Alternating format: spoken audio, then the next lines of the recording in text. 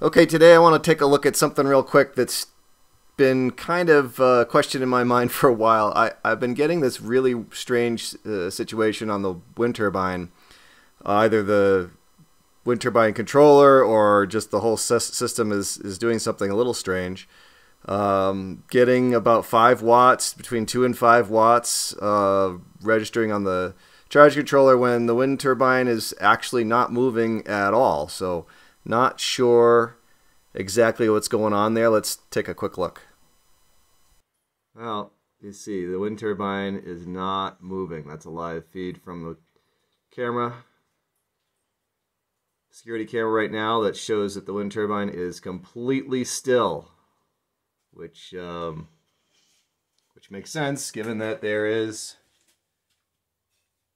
0 wind speed. However, if we go over here and look at the charge controller display, for some reason we're reading 5 watts. Sometimes it'll say 2 watts. Right now it's been holding at 5 watts for quite a while. And I'm really not sure if I'm actually seeing any power coming. It indicates that we are. No idea why.